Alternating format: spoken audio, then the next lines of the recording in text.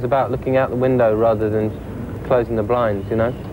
I wasn't really interested in writing about personal things, but it was sort of, for me, everything was really sort of zingy and bright, and the outside world was incredibly exciting. When you were here before,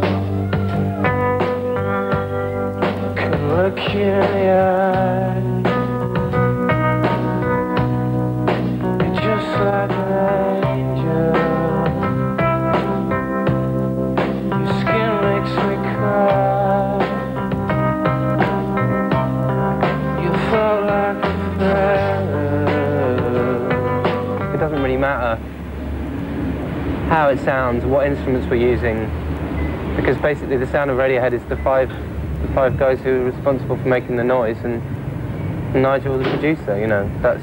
It doesn't really matter what instruments we were using, what state of mind we were in. If it was the five of us, then that was fine.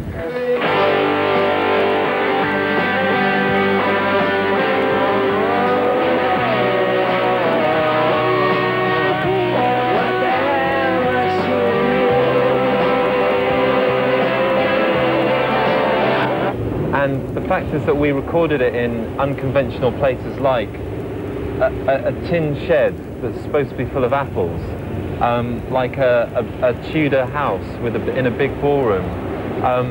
And it's good because you incorporate the sounds of those environments as well, you know, because you're playing a lot of the time, a lot of the stuff that ended up going on to tape was actually live, and there are sounds of the room and the spill between the instruments. There's no kind of delineation.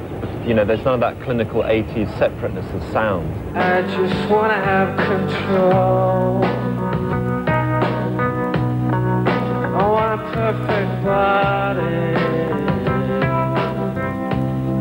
I want a perfect soul.